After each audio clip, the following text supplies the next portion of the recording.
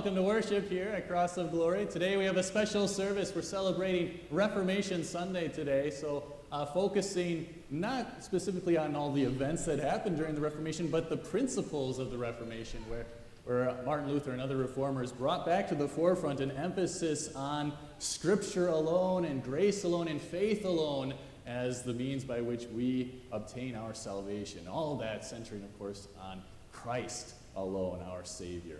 So that's our theme for this morning. We'll be talking a lot more about that throughout the service. All the hymns and songs are focused on that. We'll hear a couple choirs singing for us today, including the kids. So pretty exciting things we have in store for us this morning as we focus on God and His Word and all He's done for our salvation. So we'll begin our service by singing our opening hymn, How Firm a Foundation. May God bless our worship together this morning.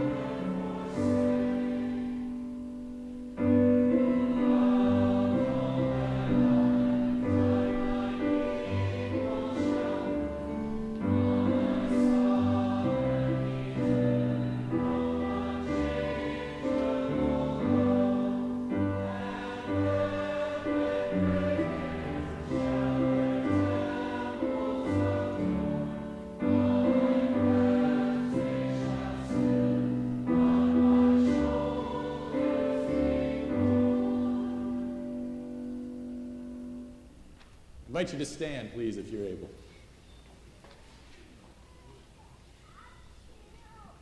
In the name of the Father, and of the Son, and of the Holy Spirit. Amen. Dear friends, let us approach God with a true heart and confess our sins, asking Him in the name of our Lord Jesus Christ to forgive us. Lord of life, I confess that I am by nature dead in sin, for faithless worrying and selfish pride, for sins of habit and sins of choice, for the evil I have done and the good I have failed to do. You should cast me away from your presence forever. O Lord, I am sorry for my sins. Forgive me for Jesus' sake. Christ has died, Christ is risen, Christ will come again. In His great mercy, God made us alive in Christ, even when we were dead in our sins. Hear the word of Christ through His called servant. I forgive you all your sins. In the name of the Father, and of the Son, and of the Holy Spirit. Amen. We sing.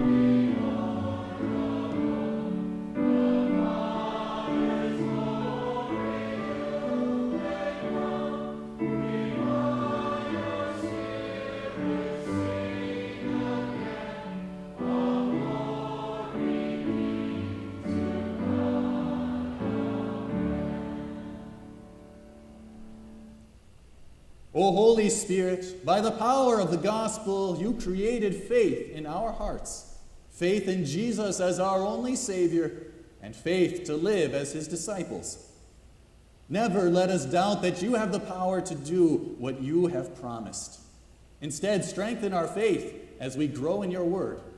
And finally, lead us by faith to the eternal promised land. Amen. Please be seated.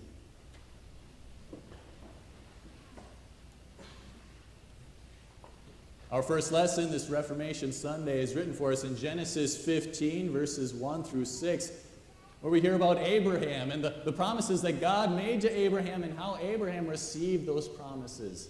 The Bible tells us he believed God, and it was credited to him as righteousness. So too we believe that by faith we are credited as righteous in God's sight. After this, the word of the Lord came to Abram in a vision. Do not be afraid, Abram. I am your shield, your very great reward.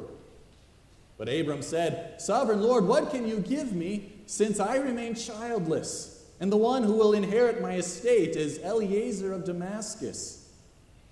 And Abram said, You have given me no children, so a servant in my household will be my heir.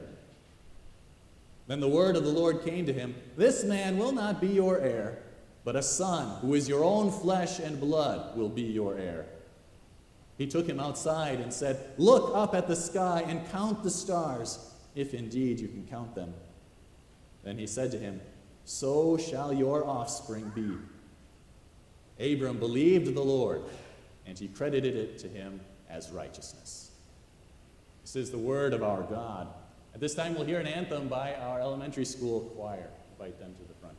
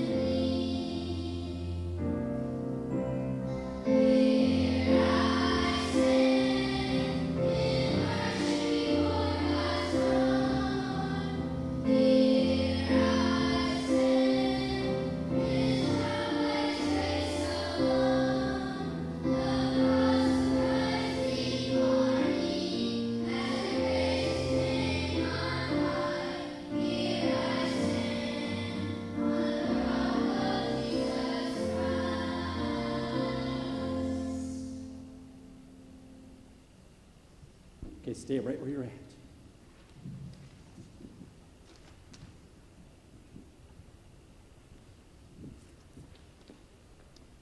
move these back, Mrs. Jeffers, really quick. All right, so step down one step. First row first. Okay, one step. Come here, one step. Okay, now you guys go down one step. Now the big kids go down one step. Now sit.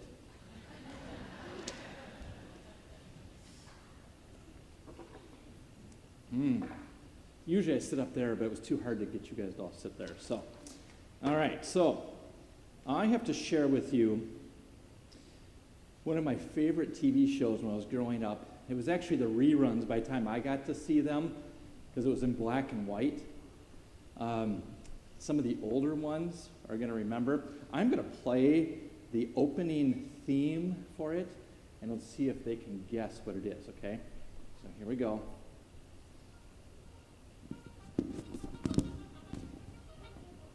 Hold on. My speaker's covered up. Try this again.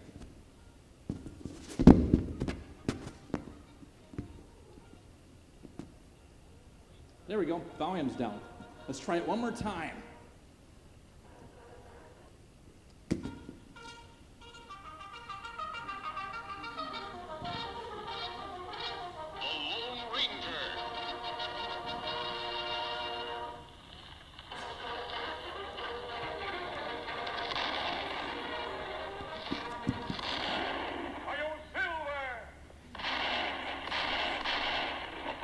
With the speed of light, a cloud of dust, and a hearty Hi-Yo Silver, the Lone Ranger.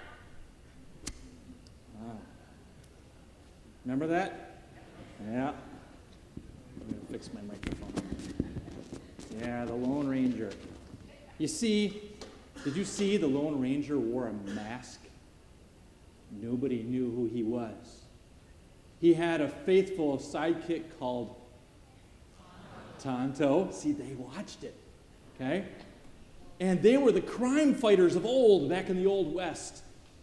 And they were given the job to go find the criminals and get them and take them and put them into justice, into jail. They were the heroes of the time. At the end, after the show was all done, as he was riding off into the sunset, what did they say? He said, Hi-Yo Silver, and then what did they say? Who is that masked man? Who was that masked man? When Jesus lived on this earth, he went around helping people too. He fed the hungry. He healed the sick. He made the blind man see. He made the lame walk. After Jesus healed someone, it was not unusual to hear someone in the crowd ask, who is this man? He wasn't masked, though, but in a way he was, because he was also true God and true man. Jesus heard people asking that question, and he also heard the answers that people gave. One day, Jesus asked his disciples, who do people say I am? The disciples answered, well, some say you're John the Baptist. Others think you're Elijah, Jeremiah, or one of the other prophets. Come back to life. Jesus said to Peter, but who do you say I am? And Simon Peter spoke up and said, you are the Christ, the Son of the living God. Jesus said, you are absolutely right, Peter. And on that confession, that I am the Christ, the Son of the living God, the whole church will be built upon, because I have come to save the world. And he did. He came as our substitute. He died on the cross, paid for every single one of our sins. Who was that man? Our Savior, true God, Jesus Christ. Well, many people today don't know Jesus and are asking, who is this man? People give many answers. Some say he was a great teacher. Some say he was a great prophet, a religious leader. But our real answer that we can give to them is the same that Peter gave when Jesus asked him. He is the Christ, the Son of the living God. We pray. Jesus, we confess that you are Christ, the Son of the living God, the one in whose name we pray. Amen. All right, you can go back with your parents.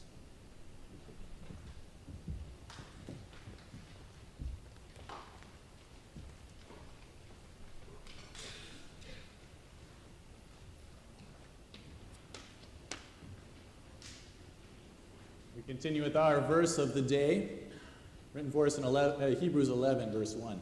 Now faith is being sure of what we hope for, and certain of what we do not see. Hallelujah.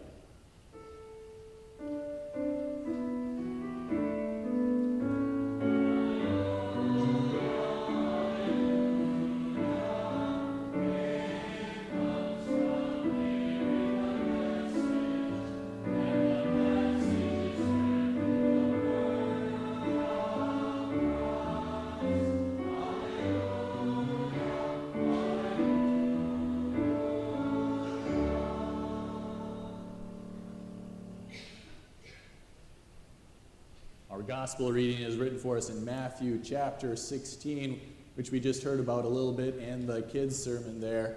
But the thing we'll focus on for ourselves today, this theme that everything is by faith. And it's on Peter's confession, on the faith that Peter had that God's church is built, on the confession that Jesus is the Christ, the Son of the living God. When Jesus came to the region of Caesarea Philippi, he asked his disciples, "Who do people say the Son of Man is?" They replied, "Some say John the Baptist, others say Elijah, and still others Jeremiah or one of the prophets." "But what about you?" he asked. "Who do you say I am?" Simon Peter answered, "You are the Messiah, the Son of the living God." Jesus replied, "Blessed are you, Simon, son of Jonah, for this was not revealed to you by flesh and blood, but by my Father in heaven. And I tell you that you are Peter, and on this rock I will build my church, and the gates of Hades will not overcome it. I will give you the keys of the kingdom of heaven. Whatever you bind on earth will be bound in heaven, and whatever you loose on earth will be loosed in heaven." This is the gospel of our Lord. We continue with our sermon hymn.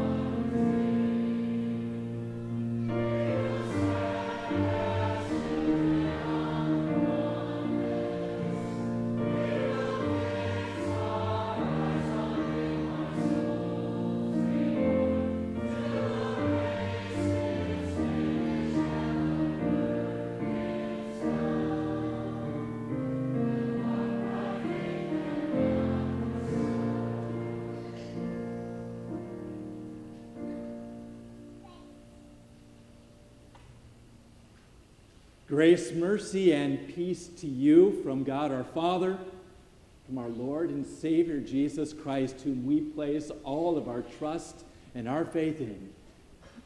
Dear brothers and sisters, have you ever wanted something really, really bad? Maybe it was a new car. You went out shopping for it, you found the one you liked, you got all the options you liked, you really wanted it. So you go back, you go home, and you look at your budget. Oh, it's tight. Well, if I move this around and I move that around, if I do this and I work a couple extra jobs, I can get it. And you run as fast as you can to trade in your old jalopy. That was only a couple years old. And you get your favorite new car. But then about a month or so afterwards, you start to wonder if it's worth it. You know, the ramen that you've been eating every other day to cut costs, it doesn't taste so tasty anymore. And that new car has already gotten 2 door dings. And you didn't realize that your kid spilled milk in the back seat on a 110-degree day, and you didn't catch it till the next day when you smelled it. And you cried over spilled milk. What you wanted gave you happiness for just a little bit of time, but it didn't last. Or there's the little girl who needed an operation and was terrified. Terrified about going and having this operation done. So her parents promised to give her something that she had wanted for the longest time. She wanted a little kitten. The surgery, the operation went well, and as the anesthesia was wearing off, the youngster was heard mumbling, "This sure is a lousy way to get a cat." Or there's Martin Luther, the reformer of the Christian church back in the 1500s. He felt the same way. He was striving to live life in such a way that he felt that God would be happy with him. He felt that he could strive to earn God's favor. He did whatever he could, but it only led him to despair and anger toward God because he couldn't stop himself from sinning. And he was wondering if it was worth it. He was never sure of his salvation.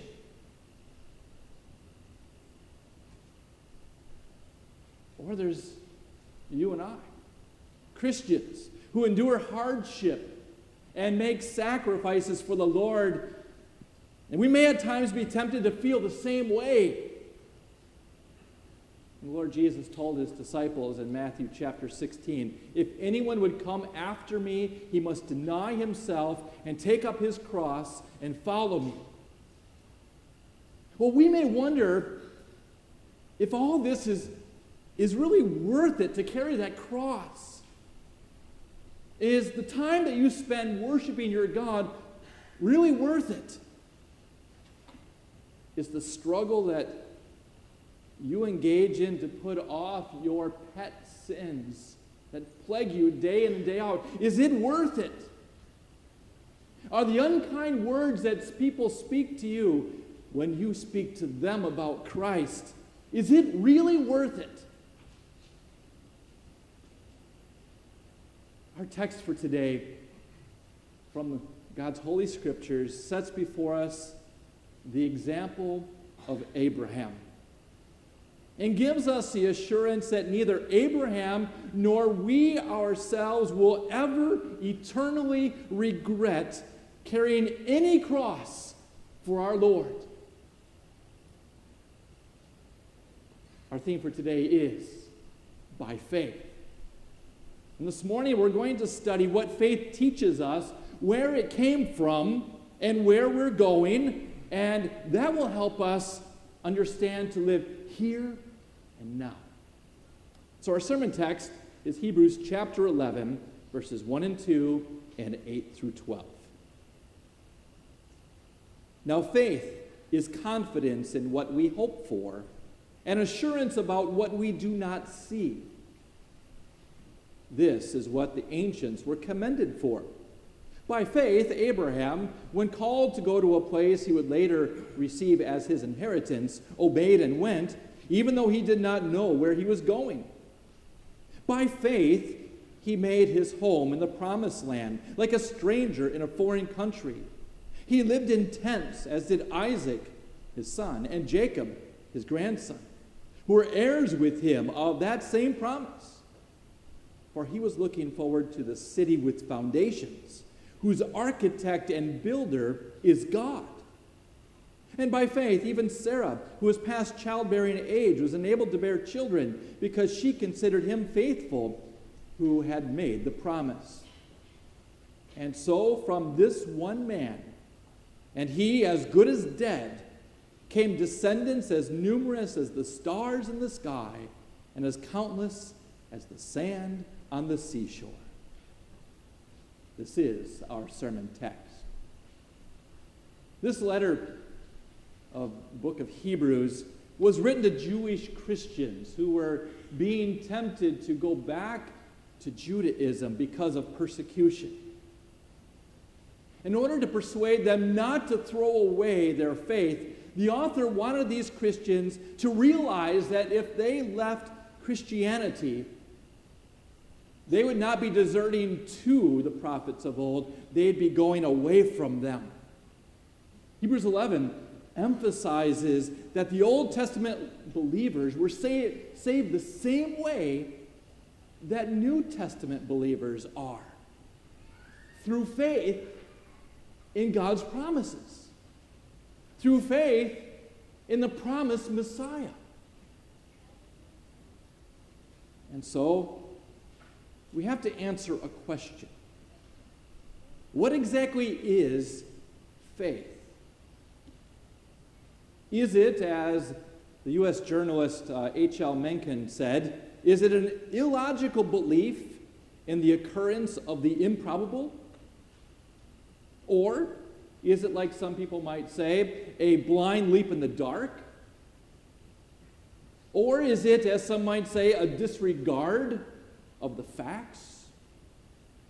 Or is it a fuzzy feeling inside that everything is going to be okay? Verse 1 of our text gives us a much better definition. It says, "Now faith is being sure of what we hope for and certain of what we do not see." Sure of what we hope for and certain of what we do not see. Faith is a solid trust in things that we cannot prove. This doesn't mean that faith is blind, however. Faith sees God's promises and bases its trust on that. For example, faith believes that the universe was formed at God's command. Verse 3. Well, we don't have a videotape of God's creation, that God created the world in this manner. We believe it because God said that that's the way it happened. That's faith. But that doesn't prove that it's not blind faith. I mean, what about all those supposed facts that the world was created by a big bang? Perhaps you've been taught in school that two masses collided and everything then came and evolved out of that.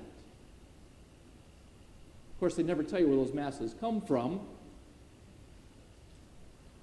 To tell you the truth, It actually takes more faith to believe that than what the Bible teaches. Let's examine some of those facts just so you see what I mean.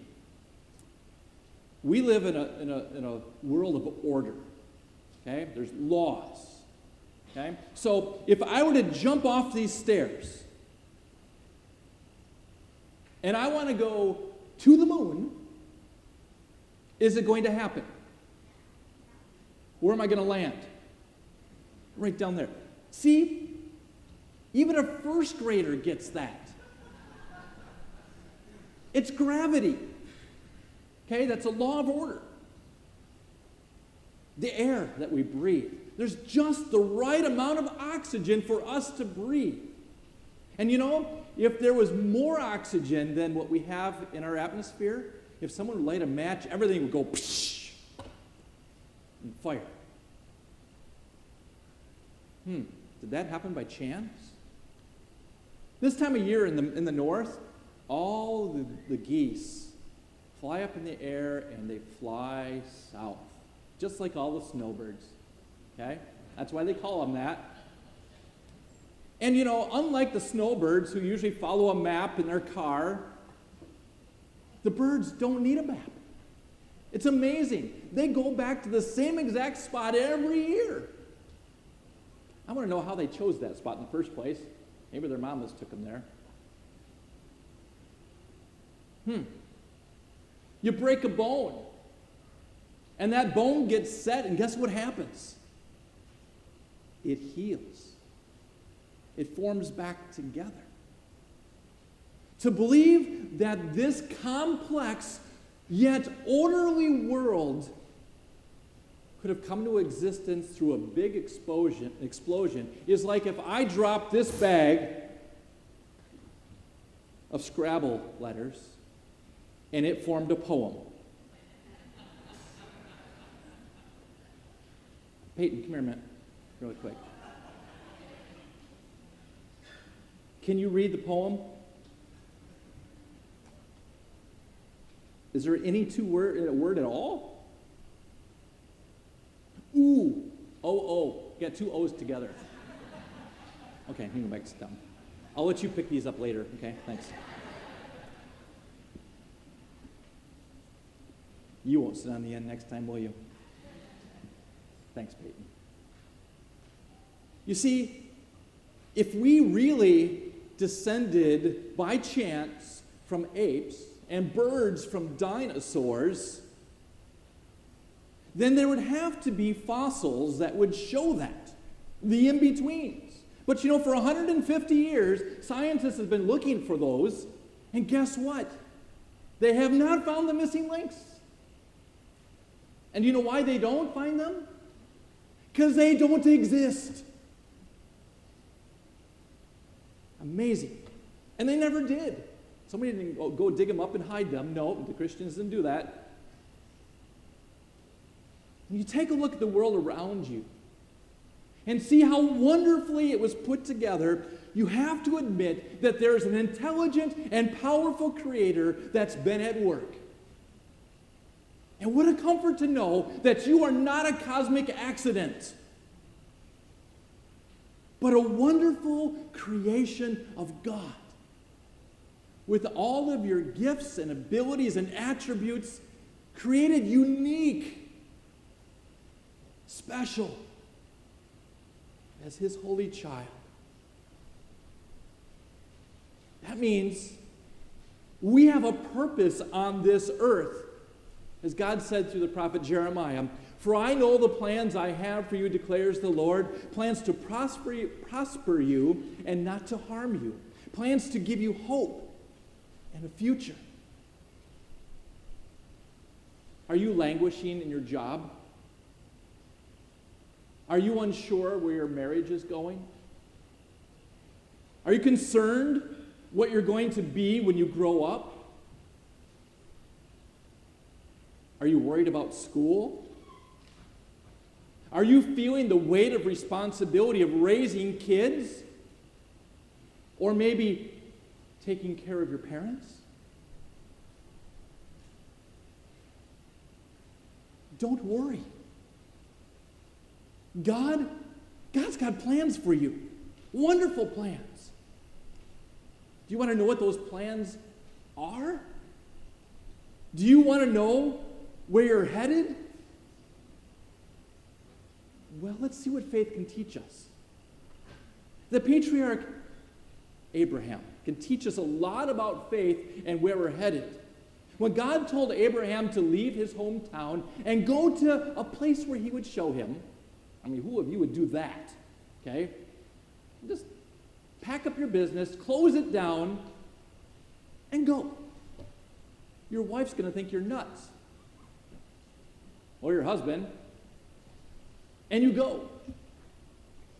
And listen to the voice of God where he sends you. Although he didn't have any idea where God was taking him, he knew that in the long run, and here's the point, he knew that in the long run, God was going to take him home to a place where there's no more pain or sorrows. Verse 10 of our text tells us that Abraham knew where God was sending him. Abraham was looking forward to the city with foundations, whose architect and builder is God. He was looking forward to heaven. What happened here and now to him and where God was going to send him, it didn't really matter.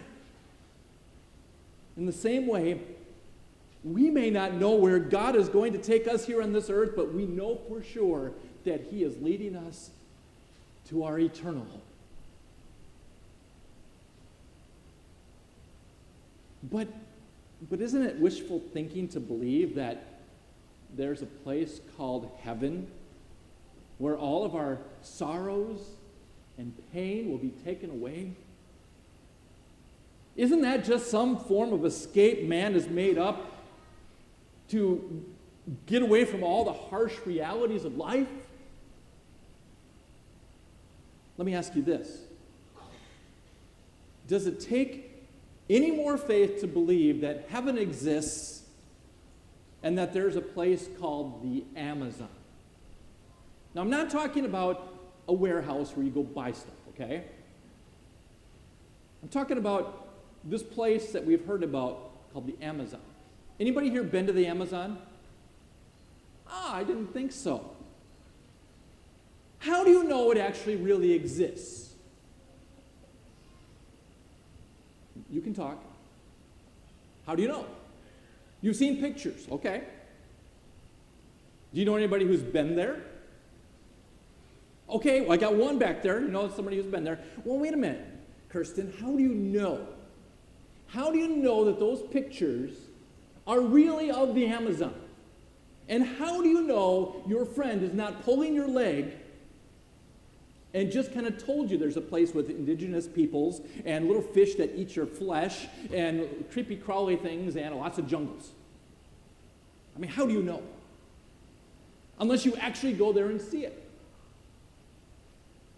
Okay, I know my example kind of limps because there's Mutual of Omaha's Wild Kingdom and all those places, that those TV shows that National Geographic might have taken you there. But how do you know that's really there? You really don't know. You have to take it on faith that what those videographers are showing you, those pictures, or those people are telling you, is actually the Amazon, where there are rainforests and indigenous peoples and all that other stuff. Well, how is that really any different from believing that there's a heaven? Sure, we've never been there, but we know somebody who has been. Do you know who that is? Jesus. Jesus once said, "In my Father's house are many rooms. If it were not so, I would have told you. I'm going there to prepare a place for you." And while we may not have had a photographic picture of heaven, we do have accounts in Scripture that tell us what heaven is like. Listen to this. Revelation chapter 4. "After this I looked, and there before me was a door standing open in heaven. At once I was in the Spirit, and there before me was a throne in heaven with someone sitting on it. And the one who sat there had the appearance of jasper and carnelian. A rainbow resembling an emerald, encircled the throne. Surrounding the throne were 24 other thrones, and seated on them were 24 elders.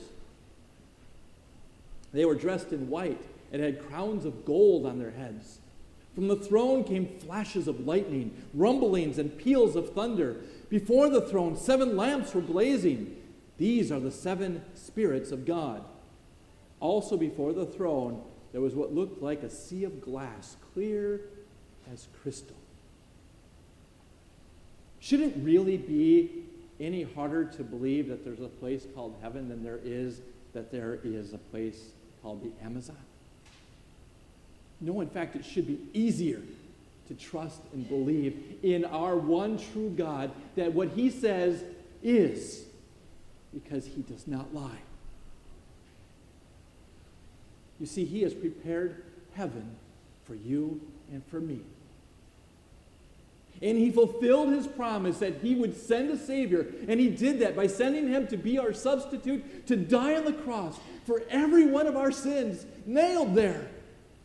And then he rose victorious. He's ascended there, and he's there, waiting to take us there someday. Believing in him so that you can live in this wonderful place is not something that's beyond belief. You can trust it. You see, this is what changed Luther's life. He learned as he studied Scripture that God is not an angry God. Yes, he must punish sin. Yes, he requires perfection. But Luther learned that God gave him the righteousness that he could not earn for himself. He did that with his own son, Jesus. This changed everything for Luther. How he looked at life and how he approached life and what he did. All the troubles he had in life were now viewed differently. He knew that heaven was already his as a believer. He had that hope. He had that assurance. And knowing and believing that there's a place called heaven, one for you by your Savior, will affect the way we live here on earth. Faith is more than just a special knowledge. It's like a homing beacon. Faith makes us restless here, like it did for Abraham, who wandered and wandered and wandered and lived in tents as a nomad all of his life, and so did his son, and so did his grandson. They never actually got to the promised land, but their descendants did. But they did get to the promised land, heaven. They end up living with hope. In the same way, we too keep our eyes focused on heaven. And when we do, it won't bother us that we don't have the latest gadgets. It won't bother us if we don't have our dream home or the fastest car on the block.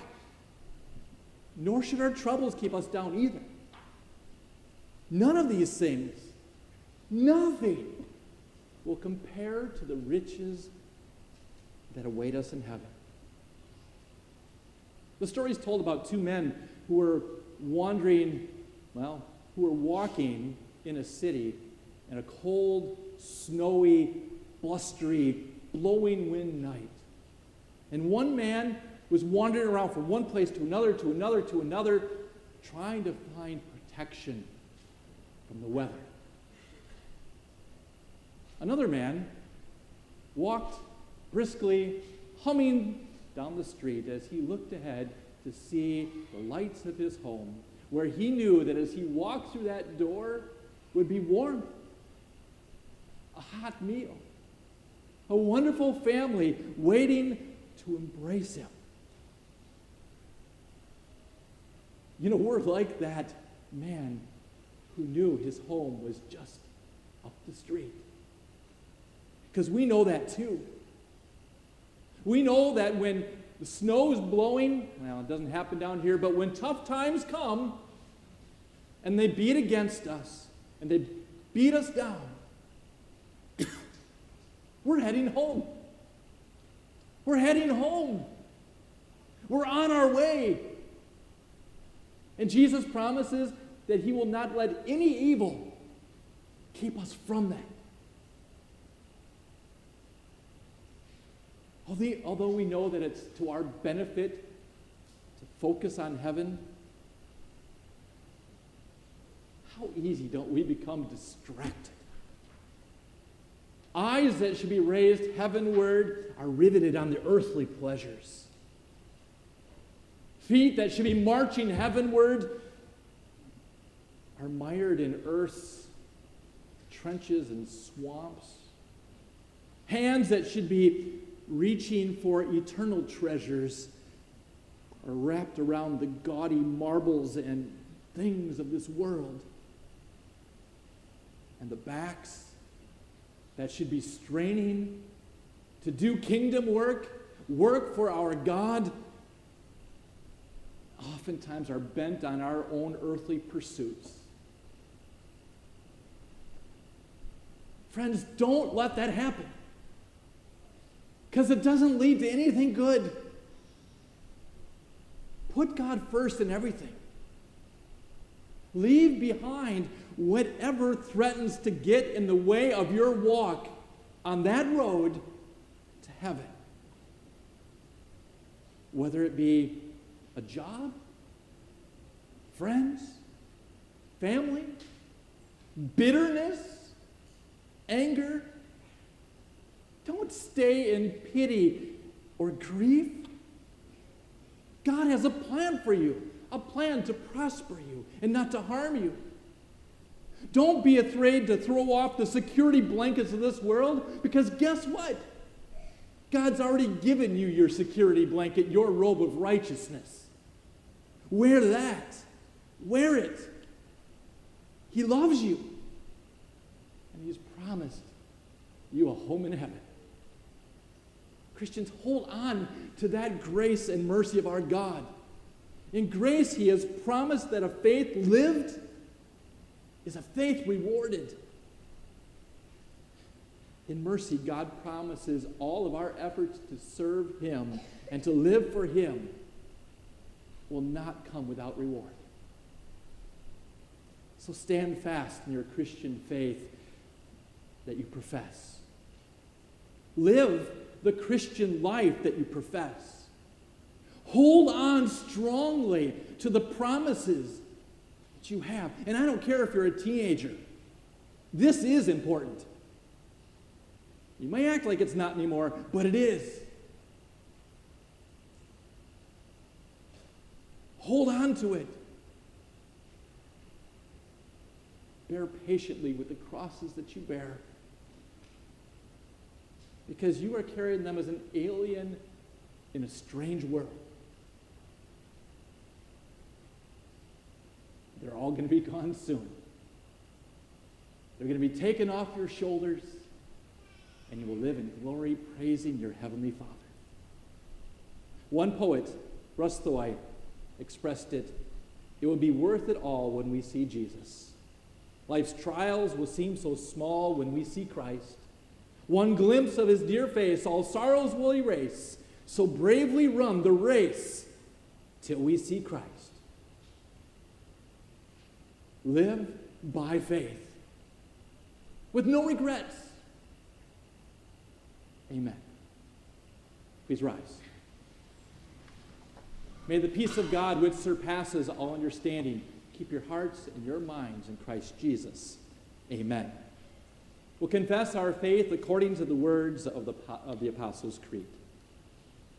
I believe in God the Father Almighty, maker of heaven and earth. I believe in Jesus Christ, his only Son, our Lord, who was conceived by the Holy Spirit, born of the Virgin Mary, suffered under Pontius Pilate, was crucified, died, and was buried. He descended into hell. The third day he rose again from the dead. He ascended into heaven and is seated at the right hand of God the Father Almighty. From there he will come to judge the living and the dead. I believe in the Holy Spirit, the holy Christian church, the communion of saints, the forgiveness of sins, the resurrection of the body, and the life everlasting. Amen. Please be seated. The choir will now sing.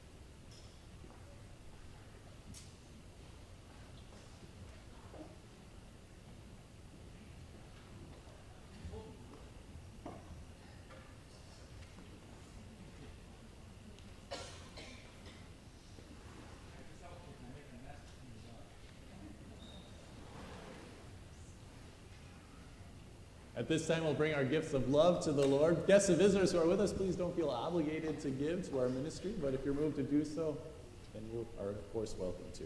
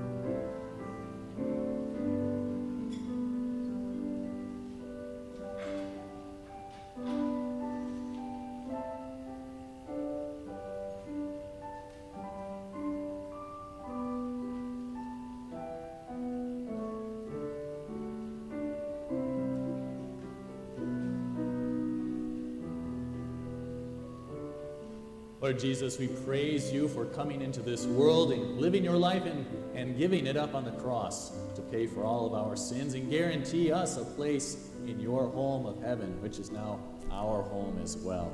We bring these gifts to you today as a token of our love. We ask that you would use them to further your word among us and among our community and throughout the world. May it happen according to your will, Lord. Amen.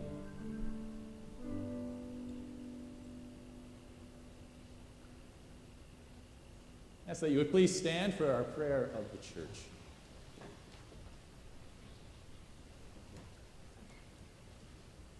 Let us pray to the Lord for the Christian church on earth and for all people everywhere, for all who gather here today and for our entire congregation, that through the gospel the Lord would give us growth in faith and increase our love. We ask you to bless us, O Lord. For the spreading of the gospel throughout the world, for all pastors, missionaries, and their families, that they may boldly proclaim Christ to the nations. We ask you to hear us, O Lord. For the promises you have made to us and the trust you seek from us, for the faith you have given your people to believe in the saving work of our Savior Jesus, and for the Spirit's power to be faithful in the ministry you have given us to do, knowing that our labor in the Lord is not in vain. We magnify your name, O Lord. For the people of our country, for the Lord's blessings on our work, for those seeking employment, for good health, and for good weather, we beg for your mercy, O Lord. For all who are sick in body or mind, for the hungry and the homeless, for those who are in prison, for those who are dying and those who are mourning, we ask you to help them according to your will, O Lord. Hear us, Lord, as we bring you also our private petitions.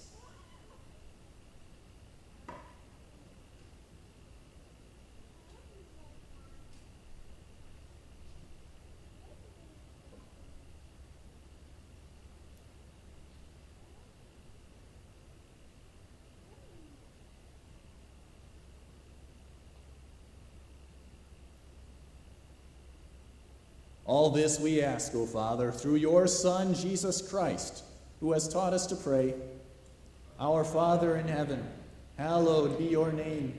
Your kingdom come, your will be done on earth as in heaven. Give us today our daily bread. Forgive us our sins, as we forgive those who sin against us. Lead us not into temptation, but deliver us from evil. For the kingdom, the power, and the glory are yours, now and forever. Amen. May our Lord Jesus Christ himself and God our Father, who loved us and by his grace gave us eternal encouragement and good hope, encourage your hearts and strengthen you in every good deed and word. Amen. Please be seated. We'll conclude our service with our final hymn, A Mighty Fortress is Our God.